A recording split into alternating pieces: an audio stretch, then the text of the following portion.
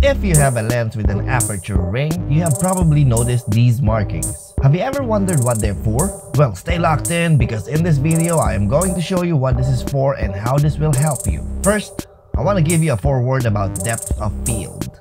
Depth of field is the range of focus in terms of distance from the lens.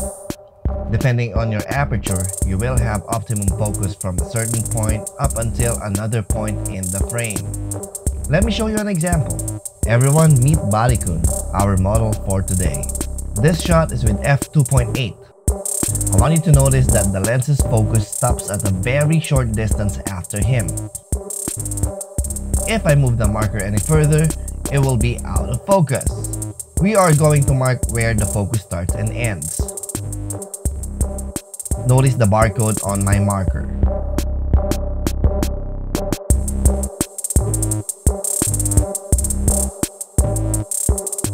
Now let's switch to f8. At f8, you can immediately see the change in the depth of field. Here I am eyeballing the focus start and end points on my monitor and marking them with a red marker.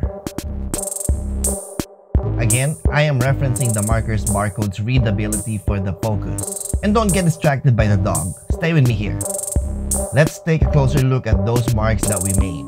These blue lines represent f2.8's focus range from earlier. You can see that its focus range is short, hence we call it shallow depth of field. And these red lines are f8s. The more you close your aperture, the more focus range you get.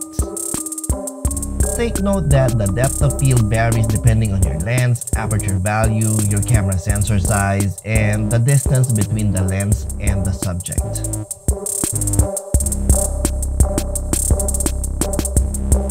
Now, what is the exact distance at which you could put everything in your frame focused?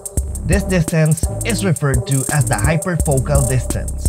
Hyperfocal distance in itself is a very deep topic. If you'd like to know more about it, there are lots of videos on YouTube explaining this. So going back to our original question, what do these markings mean? You can see that the markings are expressed by f values and distances by feet and meters. On the aperture ring, each f value is represented by colors, which is then co-represented by lines. On the focus ring is the distance where your focus will start. So as you rotate the focus ring, the start and end points of your focus change. Let's try f8. If I line up the number 8 with this center marker, we should be at f8. You see how 8 is colored pink? Above here are corresponding lines with respect to each aperture's color. Since f8 is colored pink, we should pay attention to this pink line right here. You see there are 2 of them? These would be your range in terms of distance. Now watch this. As I line up the infinity mark to the first pink line, then we look at the second line here, it will give us a range of distance. So if this is 5 and 15, then the middle is 10 feet. But I'm seeing we are way past the middle, so I am gonna assume about 11 or 12 feet. So what this tells us now is from 11 feet away from this lens all the way to infinity, we will be focused. Another example, if we go to f16 which is colored blue, we should line up this infinity mark on this blue line right here.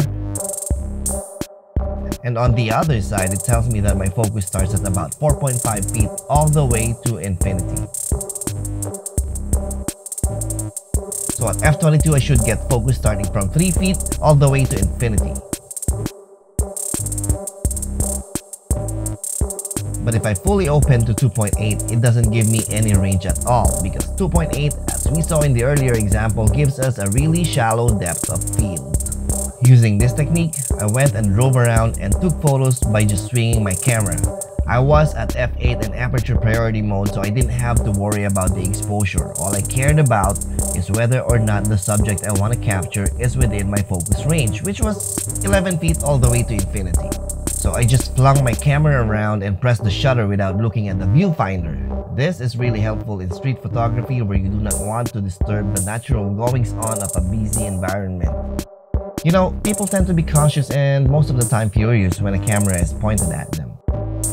Also, you want to be quick to capture any moment, so with this, you do not have to worry about the focus as you already know the focus range. All you have to do is point and shoot.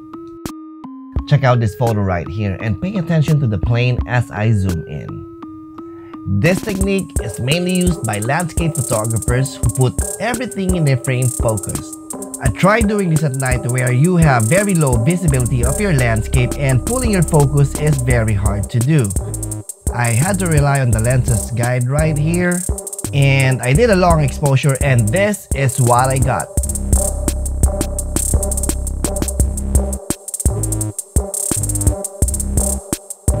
If you want to see the quality of these photos, head on over to my Instagram at Cruz Media and give me a follow while you're at it.